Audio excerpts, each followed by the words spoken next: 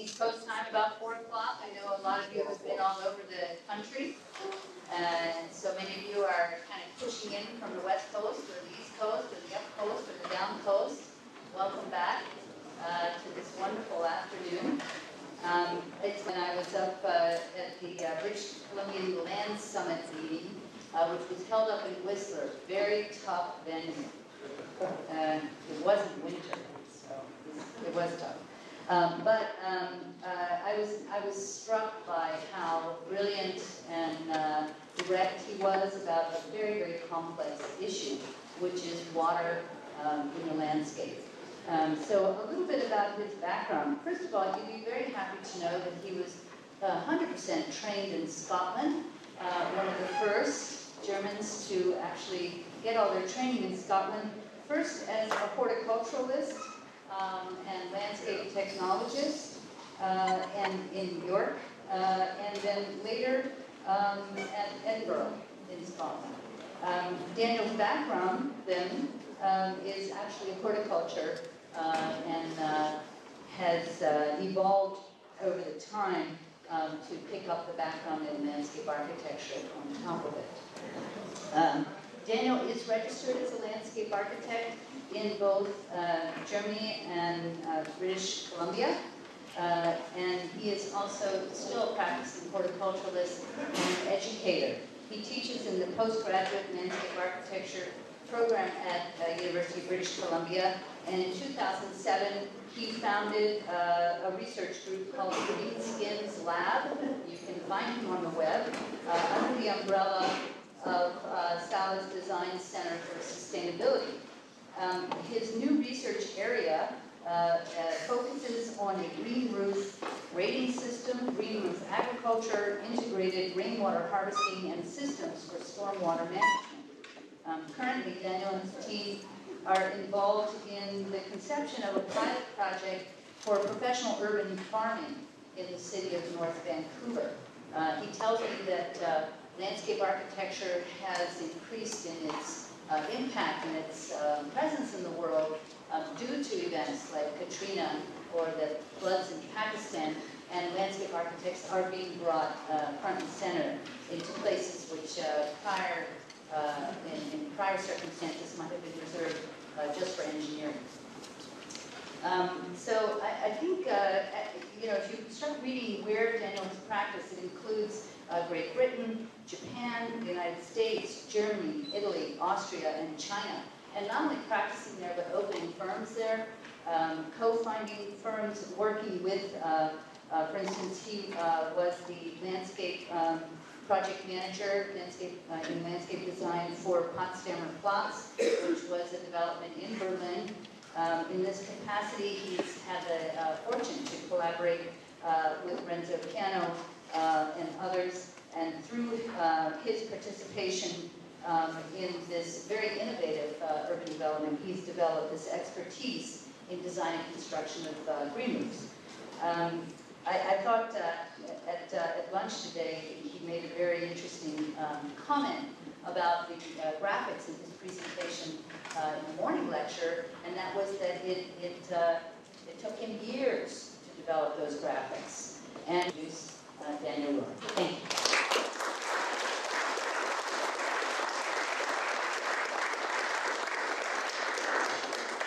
Does that work? Can you hear me? Okay. Thank you, Jody, for this great kind of introduction. And thank you for having me here at Ball State.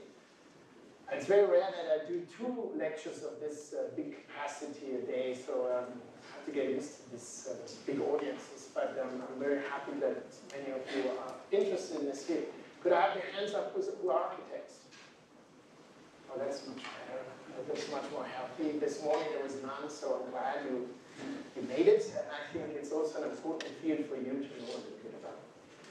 I'm just going to go right into it because there's a lot of slides I want to cover, and I give you a couple of bullet points what I'm going to talk to you about today. Just a little bit of introduction of green skins, green roofs, green facades, urban agriculture, a new field really. And then, and this is really specifically for the students, obviously also for the faculty, but what kind of research we do, and how I developed it, being a practicing architect for many years before I went to full-time teaching, and some conclusions too. When we talk about green skins, one has to really go back a little bit, and I brought some diagrams to explain, and I started off my research really in Vancouver after having practiced about 18 years as a landscape architect in many places of this beautiful world. And I came to Vancouver, and there was this sort of discussion always about urbanization, densification, and maybe a lot of you know Vancouver is very famous for its sort of planning. And the issues we have in Vancouver is because it's so popular place to live, there's a prediction that the population will increase dramatically. And I put these two graphs here, it gives you an understanding of what we are predicting by 2036. So we have about 2.2 million with Greater Vancouver area. Now we're going to get another million of people. So where do we put them? How do we deal with that? What does it do to a city when we densify a city architecturally? And what are the implications, the impacts on the living in the city? That was something I was interested in. This diagram just also shows you a little bit of the urban sprawl we have. It doesn't go very far in Vancouver because on one hand we have the Pacific, on the other hand we have the Rockies on the other side, but we do have some areas where the sprawl can still happen, and that's our best agricultural land, so there's a huge discussion now if that is the right way. And you can see in these two diagrams here from 1991 and 2006 how the sprawl, even over such a short period, has, what impact it has on the city. The impact it also has is obviously on the deforestation, the biggest impact, and also that has a huge impact on the environment and the hydrological water cycle I'm going to talk about.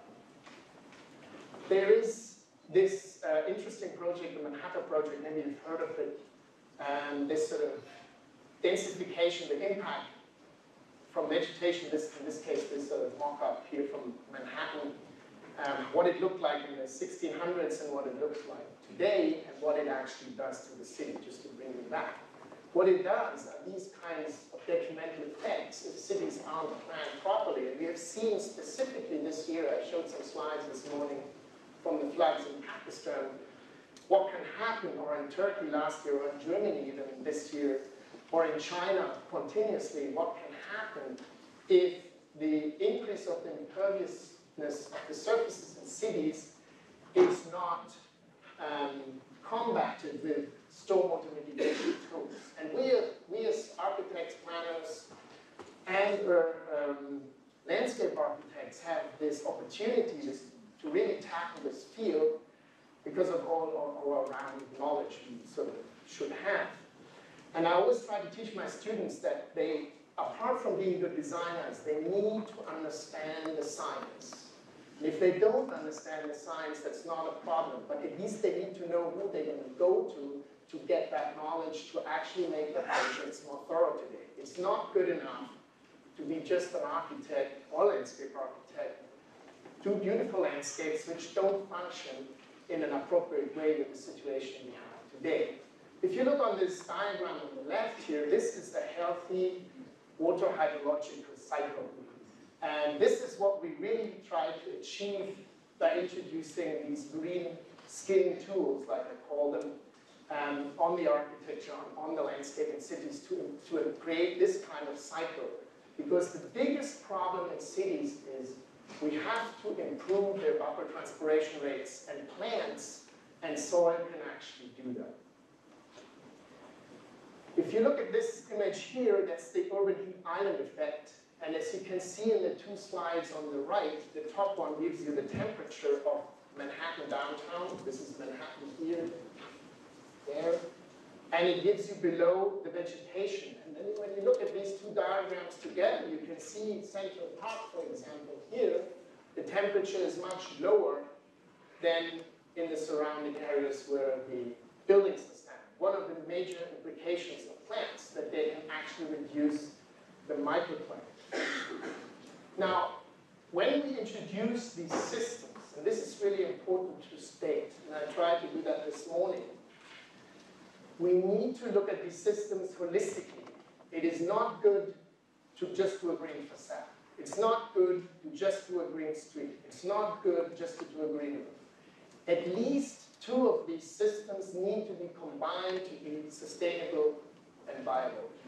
And in my lab, we've been trying to measure this so that we can actually argue this case. So it's not just a theory, we run data, and I will show you some of the projects we've been working on to give you an understanding of this. You can see here the list. I'm not going to read it because you can read it yourselves, what green roofs and what vegetation actually does.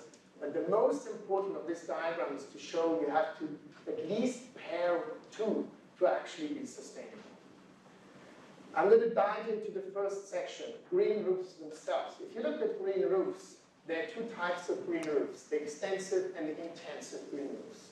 These names are from Germany, extensive and intensive, but they've been translated into English. It's the same word.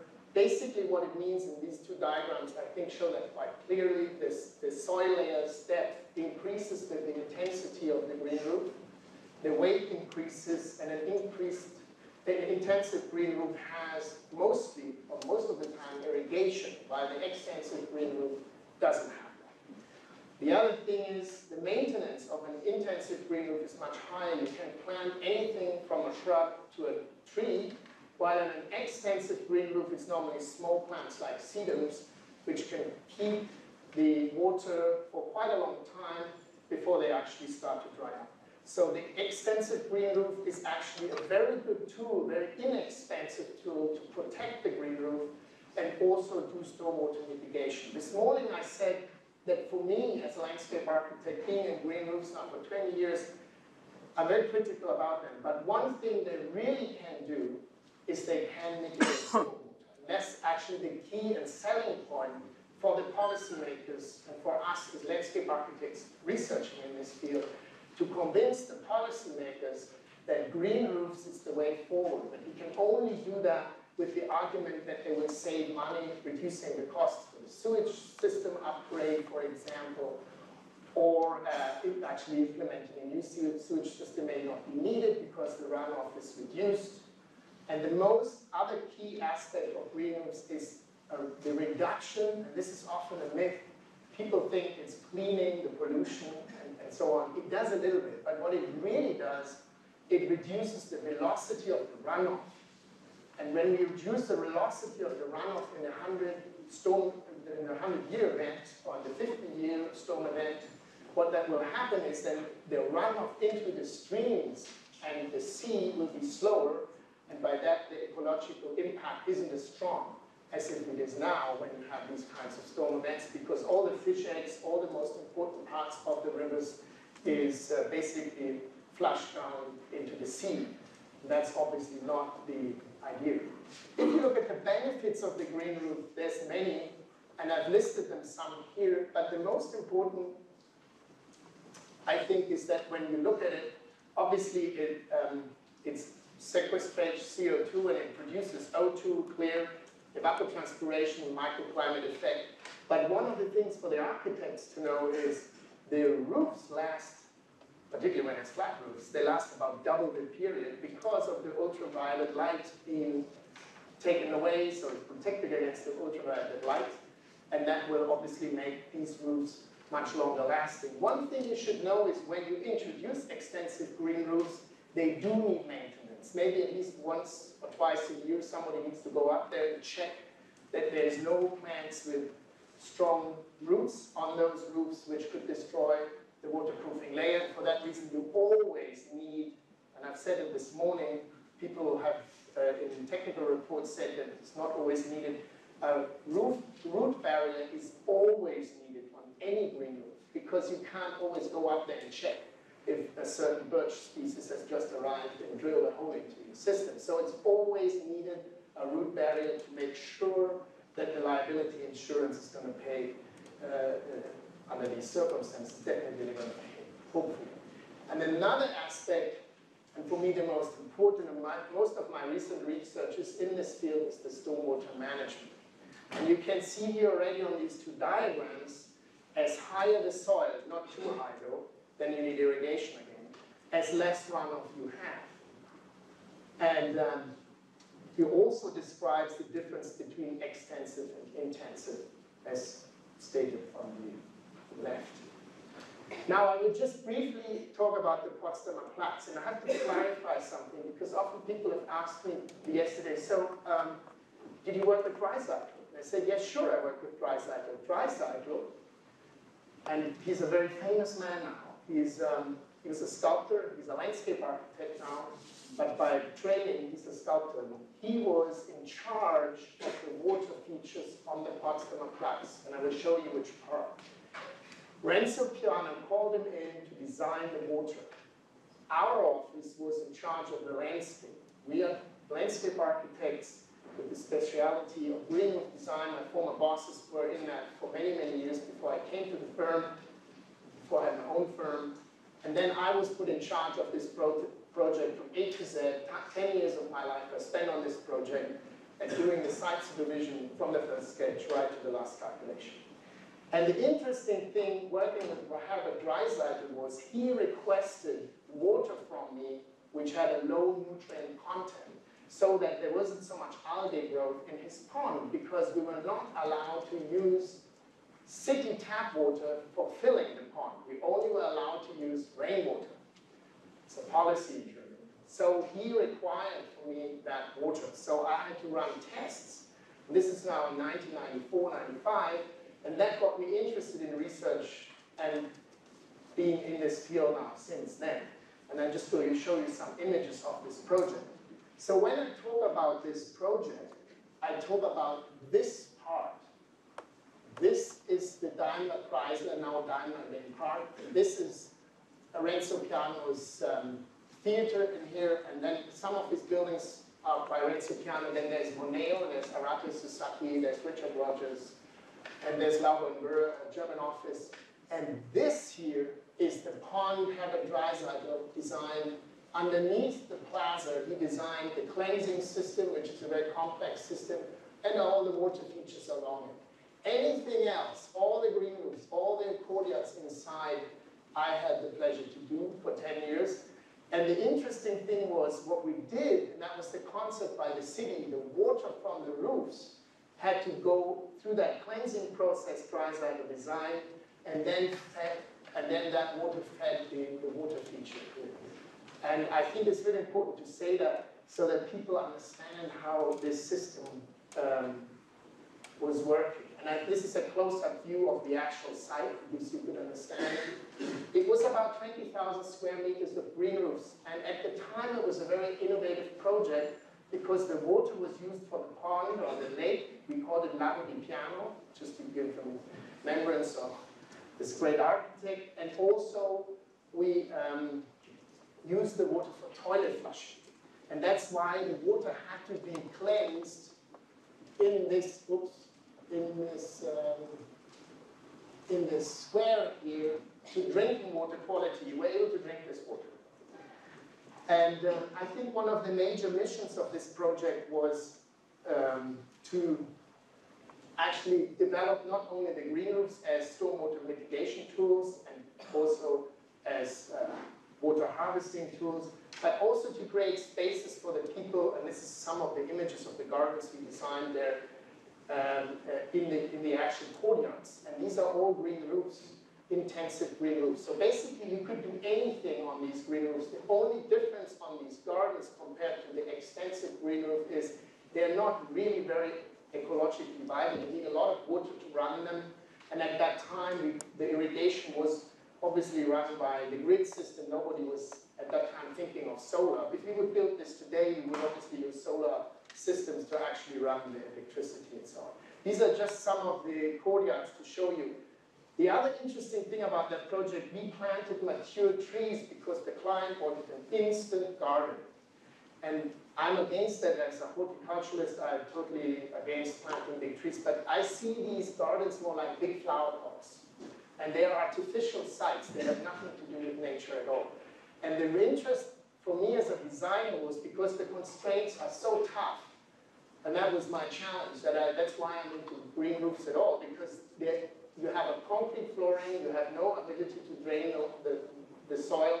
So you have to create all these situations for environments for the plants actually to thrive, and that is a very complex process, and that interested me. But the most important about it is the research. So we do two types of research. Firstly, we did the soil research, and we used volcanic materials, low organic content. The reason was that the fire department didn't want us to have more than 20%. So we introduced that. We developed these systems, we monitored them, and we came up with a mix. I'm not going to go into detail too much, but if any of you is interested in that, I'm happy to send that. There's a report out on that.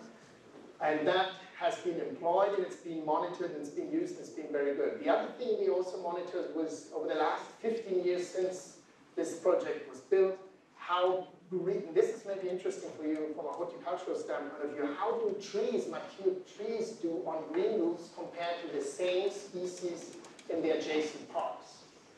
And what the interesting result was, you won't believe it, they were doing better than in the parks because the maintenance on the roofs was more intensive and better controlled. The only problem was if the gardener poured on the wrong fertilizer or the wrong material, then the reaction was much more fierce than in a park because the dissemination of the water was not as fast as it would have been in a public park area. So very interesting to find that out. So these areas you can actually control. These are some other landscape architectural courtyards I did after in my own office with one of my colleagues. We designed these courtyards. This is for the bank who is in charge of building up East Germany, that finances East Germany, and they wanted a historic garden, so we looked at, it was a very complex building with modern buildings and historic buildings. This is also a green roof, even though it's on the ground plane underneath is a garage, so technically speaking, it's also a green roof. I just wanted to put that in to show you what kind of things you can do when it comes to designing green roofs. So basically, if you're smart, and you have good understanding of it, particularly of the science which I'm now moving into, then there's big success in this field, and it also pays well. The risk is high, the liability risk is high, but if you know what you're doing, and luckily I've so far had no problem, it pays well. One advice I have to give is if you do green roofs, do your site management yourself. Don't give it up to anybody, because in the end of the day, that will make the decision how well the green roof is executed. Now, when you design green roofs, you have to know, and I mentioned that this morning much more in detail, about the climate. So we've been researching in Canada, and I calculated this place too, and I've calculated Costa Rica recently. We looked at what are the runoff reductions you can actually achieve. And you can see it here in the middle in the red, the 19%. In St. John's, for example, that would be in the Woollen, the reduction you can have. And you can see also on the little diagram below the stormwater runoff and the runoff reduction, you can also see when it happens and when there's the time in relation to it. What is interesting, if you look at Vancouver, because it doesn't rain at all in summer, you actually have to irrigate. This is why I came to this research. It's not enough water there in summer to actually keep the green roofs green. So one has to understand that those green roofs there will maybe be brown, or you have to add water, but for that you need to maybe harvest water to make those green roofs grow. But you can see it's 20% extensive runoff, but still, because of the precipitation pattern, you might need to irrigate. If you go to your place, and this is very pleasing to see, you can actually, if you reduce green roof, save much more runoff than in any of the other two places, 47%. So that's a good thing. And if you look at it in the intensive green roofs, you can see 68. So you can actually, when you employ those green roofs, it can be a really useful tool to actually reduce the runoff in the city. So maybe something to consider when you design your policies in the future. If you look at Costa Rica, it's a bit of a nightmare. They have too much rain, and they have only a very short time in the year where they have no rain at all. But still, 22% you can mitigate. It doesn't sound much, but it's a lot, and I will show you that in a minute.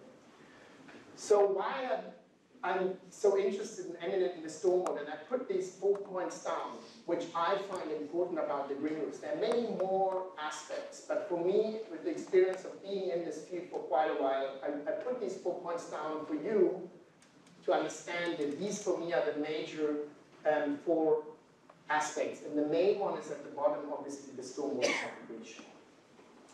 Now, the other thing you need to look at is when you employ green roofs is the irrigation aspect. And these are the diagrams to show that. The red is the actual irrigation requirement. You can see in St. John's, you basically don't need much irrigation, only in summer a little bit. So you could survive with a certain plant selection without doing it. In Vancouver, you have a real problem because in summer it doesn't rain at all for 3-4 months. It does too much the rest of the year, but when we actually need it to keep the plants green, it doesn't. So Vancouver is maybe not actually the most suitable, or if you need to put sort of basically a cistern in place. If you look at Muncie, it's actually between. I would say you do need a bit of harvesting possibility, but there's certain plants maybe who would have survived, at least with the extensive one. When it comes to the intensive one, you will need the irrigation system. In Costa Rica, basically only in winter will have a problem when there is no rain. But that means for that time, you definitely, because there's literally no rain at all, you also need to accommodate that if you want to do intensive greenhouse.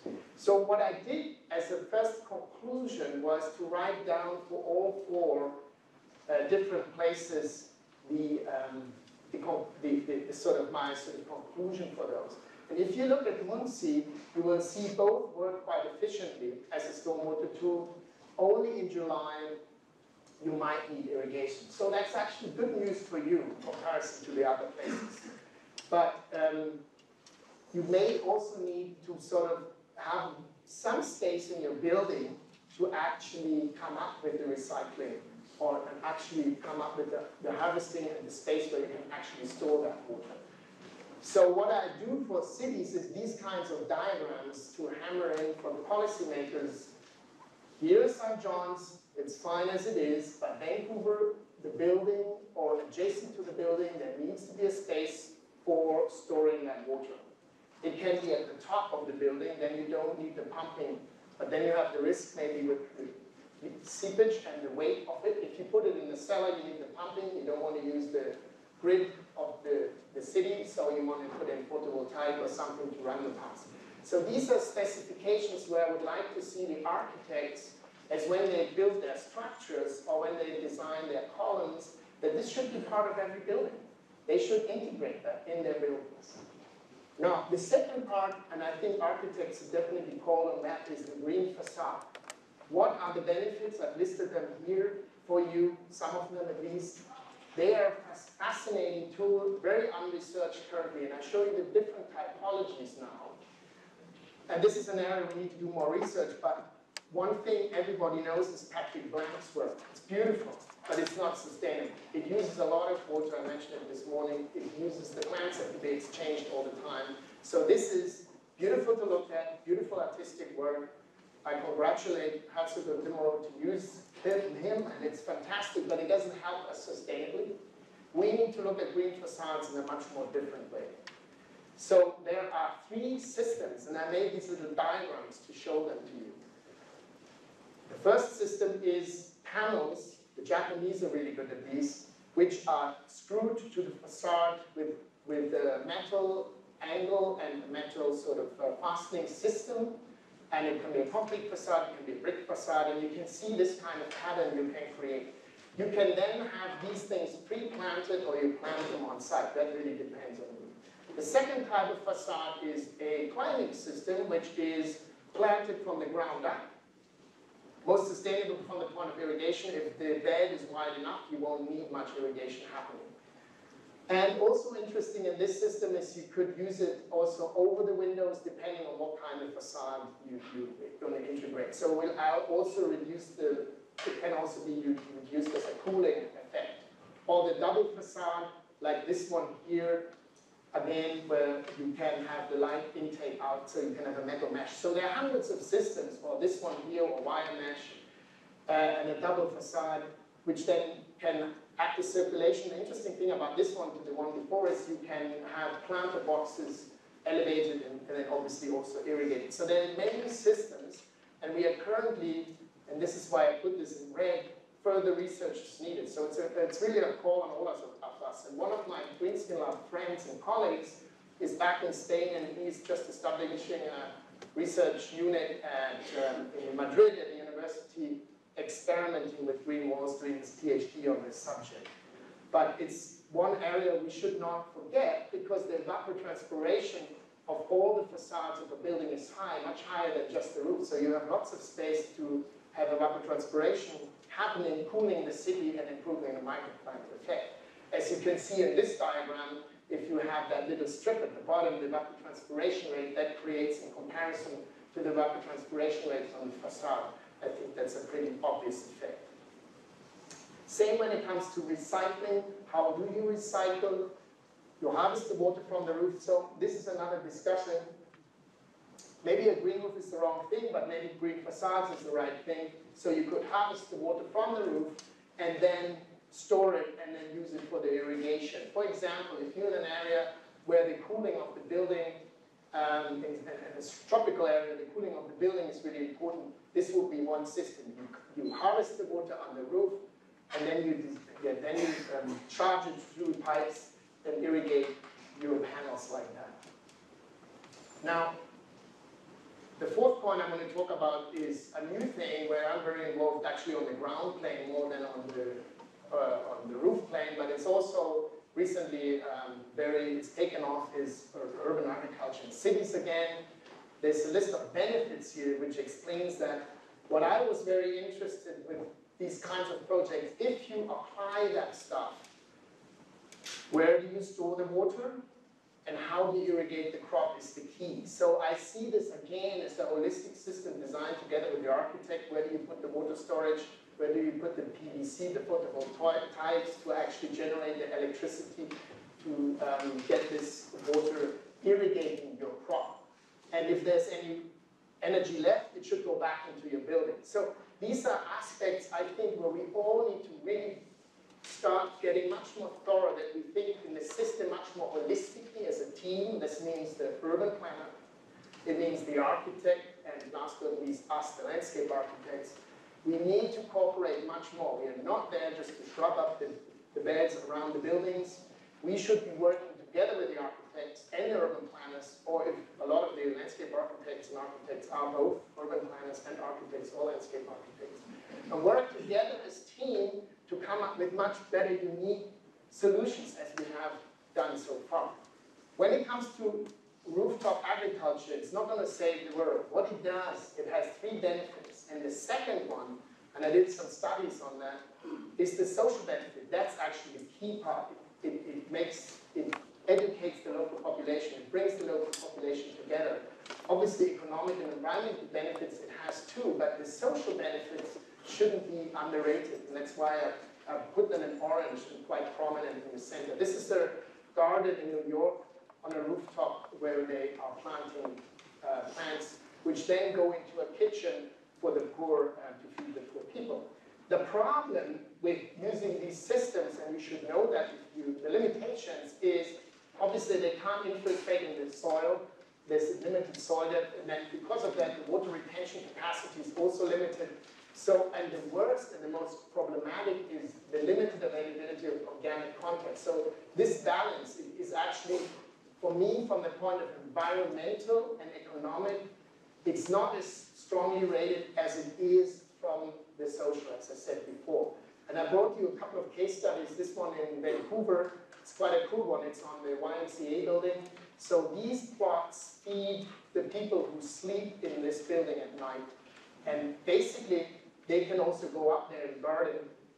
And it's a one way for them to also understand and value food again as a really important resource of living. The second one, this is one of my favorite, is the Fairmount. Fairmount is a very important, known old hotel chain in Canada. And the Fairmount, on the waterfront in Vancouver, they have a garden on the top where they grow their herbs for their kitchen, and they have beehives, everything. And Vancouver in the last 10, 15 years has really improved in the sense of what kind of quality of food there is, and that has to do with the population coming from all over the world demanding fresh vegetables, demanding fresh spices and so on. And that basically took off, this is one of the examples here. And the third one is this roof I showed before, the Gray Point rooftop farm. By the way, all this stuff is online. If any of you is interested, I've written a couple of peer-reviewed papers on this. I can, for the architecture conference, which you have, like we have in landscape, we have a conference once a year where the profs meet. So I went to New Orleans and I presented this. So if any of you is interested in that, I'm happy to give you more information. What is important about any kind of experimental system like that is the water and how do you irrigate it. So again, it goes back to the precipitation pattern. And I'm showing you here St. John's again, Vancouver. And it also, with the little diagrams, it shows you how big the cisterns need to be and how much water you need to actually irrigate. And what you then find, we run Tokyo this time. Tokyo has such a high precipitation pattern in summer when it needs to for the plants and vegetables to grow, you don't need a storage system. So what that shows is you really need to get somebody in when you design these exciting systems to calculate the stuff before you actually put the pencil to paper. Basically what that means, if you look at a green roof, this should be the strategy. First, the climate. You need to understand the precipitation, the temperature, and the buffer transpiration rate of the process of that. You need to have those figures. The second then is the crop selection and what kind of irrigation system. And then after that, then you start designing your rooftops, the soil depth and so on, loading capacity, so all the aspects which are listed down here. And often people start with the last, and then they realize, oh my God, I don't have enough rain. Oh, now I have to use the tap water. And this is the wrong approach. What I'm saying, science should be first before we design the master plans. And recently I've been asked often to go in for architecture teams and landscape architecture teams to calculate. So they bring me a site and they ask me to calculate how much space, how much green roofs, how much swale space we need to drain all the water on the site if we build this and this design. So I give them the square footage or square meters, if you want. In Canada we have meters of space we need, and then they start designing their buildings. So they think about the swale and the rain gardens before they even put pencil to paper, and I will show that.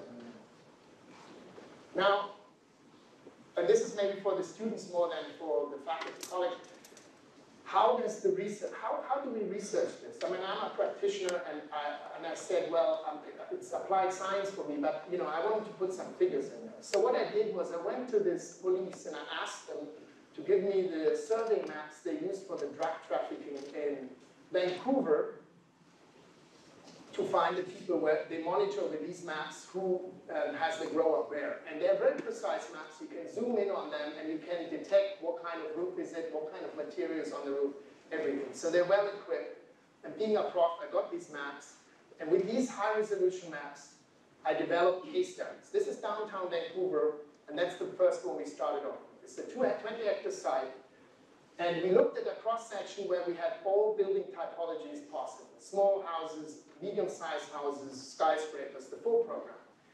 Then we went in to calculate what kind of land, we surveyed what kind of land use, commercial, retail, office, church, townhouse, what happens. And classified it, as you can see on the right here, residential and commercial.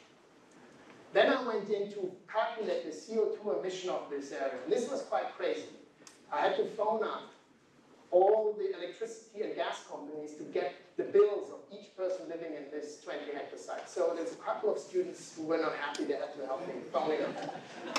And then with that, we calculated using the Energy 10 program. They're much more sophisticated programs, but it took us ages to run this because I had one guy who was really into it, I'm not into it, but he spent half a year to suss it out, and we ran the Energy 10 program. And we calculated for this 20 hectares, what's the energy use? How much do we actually spend? And we came up, I just go back on that, at the bottom end, it shows you how much kilojoules this area produces and how much CO2. So 24 megatons, that's crazy for just a part of the city. So we were thinking we need to find solutions to remedy this. The second thing we looked at is green versus gray. So we actually analyzed this area, which part of that area has actually connection to the ground? Where is there not impervious surface? And you can see only 12% That's a bit of a nightmare. The rest is all impervious. Second thing we looked at, existing surface areas. How big are the facades? How big is the roof? What's the street level? What's the green area? And these are the summary here for this area. And what it shows you, one always forgot this so far, and I will talk about this in a minute why. The facades, they make out a huge percentage. So what we did to find out about the stormwater runoff, we used the TR55 in combination with the crop coefficient method. So we calculated the evapotranspiration rates and so on for this area to find out how much is the stormwater runoff. We looked at the existing stormwater runoff for the rooftops, for the street level, for the total. So look at the total. It's that figure down there, 144 for this area, 144,000. That, just to give you some scale, is the rooftop areas is 20, so 8 hectares, 20 American, not European soccer fields, American football fields, just to give you a scale. And the runoff is 22 times the Olympic-sized pool in Beijing. So it gives you an understanding, this little site, how much that generates on runoff each year. So we thought, oh, that is serious. We need to do something. Well, there have been things put in place. The Germans invented this at the beginning, after unification. It's called the green factor. The green factor was put into place in Germany because after unification, building boom went crazy. Everybody wanted to concrete everything and just sell their buildings and make money instead of thinking about the landscape, the runoff, and anything. So the policymakers introduced, a colleague of mine introduced the green roof factor. At the time, because they were in a rush, it's not yet that great. At the time, it was the only tool we had. And what it basically did, it took apart, when you handed in a drawing for planning permission, you had to have 30% landscape area. And you could calculate points for green roofs, for green facades, for pervious areas, and so on. So it was a bit of a neat kind of thing. A bit of a start, but it was kind of a control mechanism. Then Malmö in Sweden took that on and refined it. And after that, America took it on and created the Seattle Green Factor, which is even more thorough. The problem is, in Seattle, it's only used on public buildings. In Europe, it's used, in Germany, it's used on every building if you apply for planning permission. So it's not yet thorough enough because, obviously, it's difficult to push a policy through like that. We said that the Seattle Green Factor, which looks like this, you fill in a score sheet and then you come at a result. Basically, the idea is the same, 30% should be landscape area. So what we did was we used this factor, but we said, and this was the prediction, the hypothesis we had at the beginning, it's not aggressive enough. We have to make it more aggressive. So what we did was we applied this scenario. And this is the sort of what we came up with by greening these amounts as I've listed here on the right, the area. And what we came up with is, when we do that, that's what would happen. By greening the facades, greening the roof, that is the runoff reduction you will get, 13%. Okay, 13%, great. Before greening, that is 57 pools. After greening, 7 pools less, 50 pools. Well, it doesn't sound much, but it's at least a start. We thought, good start, but we need to improve this factor. So we were also looking at other aspects. How could we employ the energy reduction? So how could we reduce the CO2 emission? How could we stop in Vancouver, which is pretty cool for this time of year, the use of air conditioning at all? We don't need air conditioning in Vancouver. So by applying the facades with greenery, we were thinking we could reduce that. And you can see here the figures. And then the total after greening it, the energy reduction would be 9%, and the CO2 emission reduction would be 12%. Now, what we said was that we wanted to expand this green factor. And what we did was we integrated, and this was not done before. The green factor was just looked at on the horizontal plane. Nobody thought about the vertical plane, which is the facades. So we added the facades and the facade greening onto it. And then obviously the greening area would be much larger, and by that, plus the introduction of photovoltaic or thermal panels, we could improve the situation much better. So we were thinking of developing not a green factor for Seattle, but a green factor maybe for Vancouver. So by adding the facade greening, as well as the blue things, which is the green technology, we could actually improve the situation. And this is, with these figures added on, you can see it actually, the runoff would be increased another 3%, and through the facade another 8%. That's a huge leap from the one before. And I think what we try to say with that is to the policymakers, I presented this to the city, this is what we were thinking of hypothetically before and after what Vancouver should look like when we today apply these kinds of greenscapes. But then we thought we have to look at other cities. So this time we looked at Kelowna, which is half a desert, where they grow the wine in Canada. It's got a very different climate. It's in the middle of the Rockies, pretty dry, not enough rain. We did the same procedure, came up with the same solution. The only difference is, as you can see in the cross-section, the build-up is lower, and they have a lot of the space is car park space. So we did the same run, the same calculations. It was very similar to the one in Vancouver. And you can see here on these diagrams, very different precipitation patterns. So in Vancouver, it's much higher than in Kelowna. When you compare that to the diagram and the water use in comparison, if you look at Vancouver, it rains a lot in the winter and not at all in the summer. And then you relate it to the irrigation of the plants, you can see there isn't enough water there to even do the greenery you want to do. And I said this morning, what you have to do is you have to irrigate 54 millimeters in summer if you have a very extensive, very thin green roof, which is the cheapest to build. If you start building up to 250 mil, it gets more expensive because of the loading. So this is the sort of standard discussion. When you look at Kelowna, you can see it doesn't literally rain at all, but you still have the same evapotranspiration rates and you still have the same need of water usage for the plants.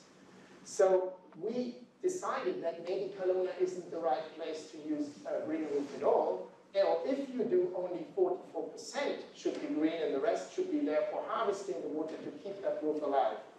Or you could use the car park spaces, collect the water, pump it up on the green roof and irrigate like that, as you can see here on the right, on the left.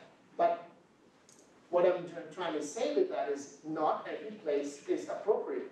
And these are some simulations how we thought this would look like. And it also shows you on these images how big the car parking, what percentage that has in the city of Kelowna. And that's obviously detrimental, but we as landscape architects can come in and actually really do something to improve that situation. Now the final one on that one, I run it for Shanghai. In Shanghai, we used a smaller site because they have smaller blocks, but we calculated the same percentage, and it's a pretty similar situation with the green versus gray as it was in Vancouver or in Kelowna. But the difference was, and this is interesting, Shanghai has very similar, a little bit higher precipitation patterns than Vancouver. But the difference, just as a reminder, this is Vancouver, and this is Shanghai. It rains in the summer, so the water is all available for the plants. So Shanghai is a perfect place to have any kind of green roof, at least extensive, if not intensive, and you don't need to irrigate much. So it's actually a perfect place, and they really need it being such a densified city. That shows only in comparison, if you look at in comparison to Vancouver, it needs irrigation, 54 mil, while in Shanghai it doesn't need any at all. So the reduction of runoff is also better, even though it rains more in Shanghai, but you can keep up more on the roof because the plants do better in summer, they evapotranspire better, so you can actually reduce the runoff higher. That also shows you the precipitation pattern really dictates when a green roof is suitable. If you look at, in comparison to the intensive green roofs, like this one here, for Vancouver, and this is why I always say that Vancouver is the wrong place to have intensive green roofs. If they do, they have to have cisterns to keep them going. In Shanghai, you wouldn't need to irrigate them either. So that again shows the runoff reduction of intensive green roofs, 40% in Vancouver and 57% in Shanghai. So even intensive green roofs would work really well in that city. Now, as a final conclusion, and that's really important to know, and I think this is one of the biggest critiques I have currently happening in the States and in Canada with the green roofs and this whole profession of this fashion. A lot of the stuff which is on the market here has not been tested enough. A lot of the materials put on the market and people have not enough understanding how the different materials work with each other. So it is really vital that the academia and testing stations test the material.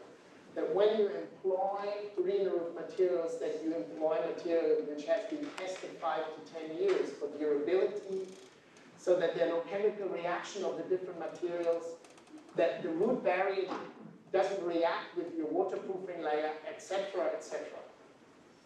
That's one of the biggest problems in the States I'm finding and in Canada, that there is not yet that in place. It's in the making.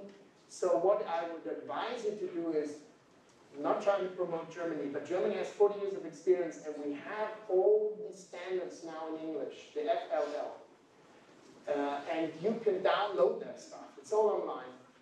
And I'm currently proofreading the New Zealand report for green roofs, and they've been using them for making their own research.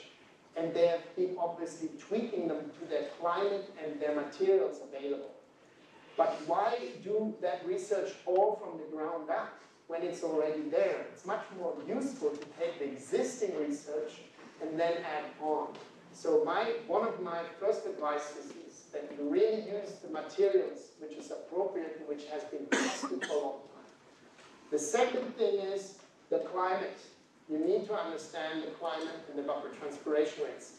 The States is fantastic. That stuff is mostly online available. In Canada, we are a bit behind. But the States has most of the stuff openly available, if not the municipalities have it. Then you can decide what plants you're going to use, what kind of irrigation. And the irrigation system has to be discussed with the architect, because maybe there are certain areas where the architect, where this irrigation pipe needs to go through the roof, somewhere through the roof ceiling, or there needs to be a cistern. So a collaboration between both fields has to be dealt with at the beginning, not at the end. At the beginning, it saves a lot of money. And then, obviously, the rainwater and stormwater management plan has to be worked out. And another thing which is often important, you need to have a backup system for water, just in case it doesn't work. And these are valuable plants you have on that roof. You need to have some sort of other system in place which then functions. So you need what we call an electric leaf, which monitors what goes on up there. And if it doesn't work, if the irrigation doesn't work, it rings a bell or something with the caretaker that something can be done. A backup system is really important. And you have to use, to be really on the go, on the contemporary, you have to use renewable energy applications to run the pumps and solar or photovoltaic, whatever, to actually, or wind energy, to run the systems. Otherwise, they're not really very sustainable. And the other thing, I think, from a design point of view, when you design these green roofs, if possible, make them partially public accessible. That will help to disseminate the knowledge of this field to the public. And often roofs are great spaces to be on and experience the city. So this combination of public space, social space, gathering space is important. And when you do that, and that's why I put these images on the right, you will avoid the failure you see with this green facade on the top left, right. And at the bottom, you will also reduce, and this is the key, the water and the irrigation of tap water in the city. So you should do everything not to use tap water for your green roofs. If you use tap water, it isn't sustainable, it's just aesthetics. And I leave you with that. Thank you.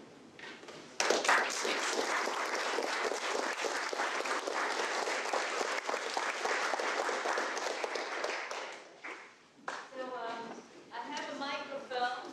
We can pass it, or if you have questions, you can just talk loudly.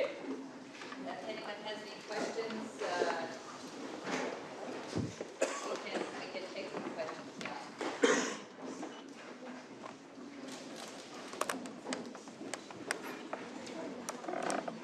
Nathaniel, I appreciate the second part of your lecture where you talked about the research with your 20-hectare areas.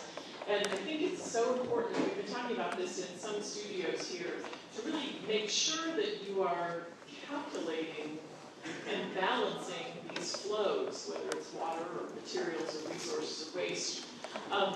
Can you tell the students where you have published this, or if you've published this, so that they can really understand the way that you calculated these things? I've mentioned this morning in the Landscape Journal, and the next one out is already online, so you can already download it if you have access online. If you just Google my name and you go Landscape Journal, you'll find the article. That's maybe the most prominent. That was the research which took us the last 4 years. It's really it shows you all the calculations. I've given it to my students in my grading and drainage class, and they say it's pretty easy to understand. And it's the importance of scientists or people who work with complicated stuff to make it available and applicable, particularly for that reason. So I would say that's a really good one. The other one, which is really worth reading, is the Canadian Resource Journal, Water Journal. It's in French and English. That is also now available online, I think even free, where the first part of my research is published. So, and then a lot of it is published. If you're interested in urban agriculture, at the ACSA conference in New Orleans this year, we published one paper there, and at the CELA conference in Maastricht, we published another paper on urban agriculture. So if any of you want to have those, I'm happy to email them to Jody, and then she can disseminate those. If there's any more interest, a lot of the other papers I've done for the civil engineers at the LID conferences, the low impact development conferences by the civil engineers. They're not peer reviewed, but they're much better from the quality and thoroughness than the conferences we have, sadly. So for me, that doesn't make a difference. They're excellent conferences. I would advise every young landscape architect to go there. There's a lot. They have a stream on green roofs, and to be honest with you, their research, and I'm on their research advisory panel, they are much more thorough about it, and that's embarrassing because it's actually our field than us. So the civil engineers, again, are taking over our field and doing it more thorough. So it's important for you to go and read that stuff. So I've published 2 or 3 papers in that, and 3 papers we published. Yes? So from a public policy standpoint, how are you working with communities on what to do with gray water? This is always a sticking point in terms of how communities reuse their gray water opportunities. Because it's a good question, and I'm very open to you. The Australians are top-notch on that. It's not my field. Grey water is a very specific process, completely different, and I have not done any research at all. My specific interest is in the surface water. I know there are ways, and it has a lot to do with what kind of filtration and cleansing system you use. But the most advanced are in Australia because they had so incredible droughts over the last 3-4 years. That the best research out on that is in that country. But I'm not really very good at that. I'm very open. Yes, to continue that, have you done any research on parking lots and streets so that they become a lot more sustainable? Yes, like gutters. I've done a paper 2 years ago in Vienna on, we looked more at the money to convince the city in Vancouver if they would use rain gardens and swales in the city for their parking lots and their streets. They could reduce, we calculated figures, they could actually reduce the taxpayers' money or the money they spend on the sewage system drastically. And that paper I can also give you if you're interested in that. But specifically on parking, I haven't done any research. I know a couple of my German colleagues have, but most of it sadly still is in German. But in Germany, just to add on, when I was practicing a landscape architect, I built a lot of car parks, and they all had to have swale systems. And what normally happens, they are designed in conjunction with the civil engineer, so you calculate it, and they check your calculations. But it's standard now in Germany that swales are used Best city in North America, in the US, is Portland for that. They have done the best research, and Tom Lipton, who's just been made a fellow at the ASLA, he's the landscape architect. He's worked in this for 25 years, and I do this with my students every 2 years. I take them to Portland. I would highly recommend. He loves doing tours with the students. There are rain gardens, swales, and really aesthetically pleasing swale systems with parking lots to look at. So it's an absolute must, I think, for any ongoing landscape architect.